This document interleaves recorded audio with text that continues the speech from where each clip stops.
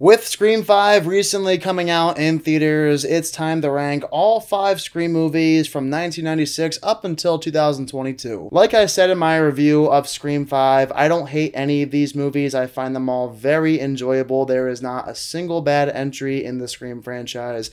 If you came to this video hoping I'd rail on at least one movie in the franchise, well, you're in for something completely different. If you want to see that, go watch one of my other ranking videos, because I'm sure in one of those videos you can find me hating on a couple of movies, but you're not going to find that here. But either way, I do have my definitive ranking of all 5 movies, so let's get started with number 5. Placing 5th is the newest addition to the franchise, Scream 5. I was looking forward to this movie, and luckily, it wasn't bad. The only reason I placed this last is because it has my least favorite reveal of all 5 movies. Obviously, it's great seeing the legacy characters return for the first time in 11 years, and I also love the new faces. Also, as somebody who's a big fan of this franchise, it was nice to see them pay homage to the original Scream from 1996. There are some references and some Easter eggs for that movie. I also think it's really great how they did not tone down on the violence like Scream 3 or Scream 1 even. This movie was one of the most violent we've gotten in the franchise thus far. It did exactly what it had to do in terms of suspense and the mystery aspect as well. But I wish they focused on the legacy characters a little bit more over the newer characters. I understand why they did that in case they want to continue this franchise with these new faces, but still, you have a movie for the first time in 11 years. I want to see those classic characters back. It gets way too jump scare heavy too. Sometimes it feels like that's their only mechanism for scaring people. And like I said, the reveal in this movie was my least favorite. I did not buy into it. I didn't like who they chose to be Ghostface. All of that was disappointing, but this is still a good movie. Number 4. Scream 3 is the only movie of the Scream franchise that has received negative reviews, and I'm not really sure why. This is not a terrible movie. It's not even bad. It's actually entertaining and sometimes good. If anything, though, it's the least original movie of the series. It does the bare minimum in order to entertain or change things up to make it feel different. The kills aren't graphic. Seriously, this movie could have aired on TNT without being edited. That's how non-graphic the kills are in Scream 3. It doesn't use Sydney as much, and there is some retconning. And the thing I like the least about Scream 3 are the characters. These are the most forgettable characters of the franchise out of all 5 movies. I don't like any of the characters introduced in the movie that are new, except for one, Patrick Dempsey, who was a welcome addition to the franchise despite being underutilized. I also like how this movie does everything the original 2 did well. Even if it's not as great, it's still entertaining in that regard. And the movie tricks you with its ending reveal. It caught me by surprise. I know there is some retconning in this scene, but it was still a good choice as Ghostface. Everything with the reveal, for the most part, was done well. Number 3.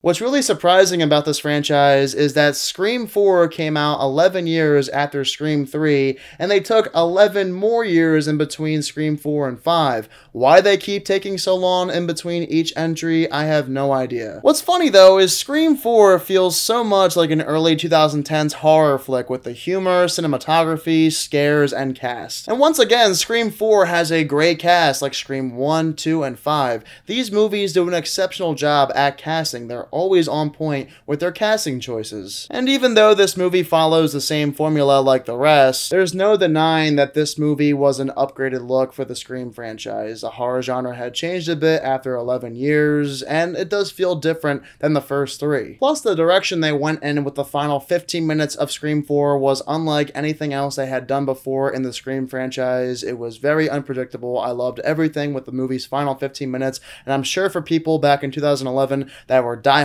Scream fans, it was so good to see the legacy characters back for the first time in 11 years. Number 2.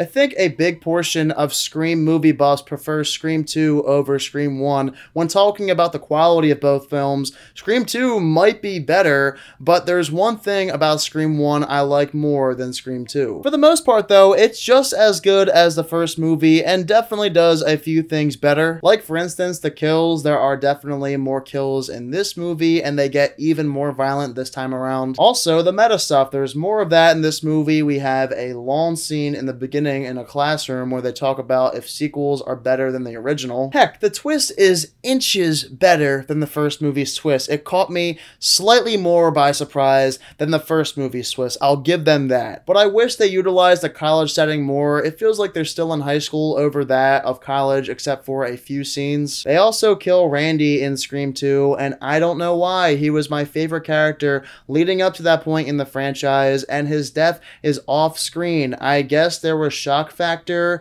in his death back in 1997. I'm sure it surprised a lot of people, but they did not have to do him dirty like that. Lastly, I just prefer the cast of Scream 1 over the cast of Scream 2. Sure, it's great seeing Timothy Olyphant and Jerry O'Connell, but they don't beat the cast of Scream 1 in my opinion. Number 1. And ranking number 1, as you all saw coming, is Scream 1 from 1996. This is the most iconic of the bunch and kickstarted a whole new genre of slasher films for all types of horror fans. The opening of Scream 1 is one of the most memorable moments in horror history, and the death of Drew Barrymore's character was shocking. I think this movie has the best cast with the legacy characters, plus Randy, Billy, Stu, and Tatum are in this movie. On top of that, the movie's ending twist was surprising. The first time I saw this movie, I did not see that coming. Everything about Scream 1 is iconic. It's scary, funny, bloody, and really invented a whole new genre of horror movies, and it is my favorite movie of the Scream franchise. Alright, for those of you who also have your ranking of the Scream movies, be sure to let me down below in the comment section what that ranking is.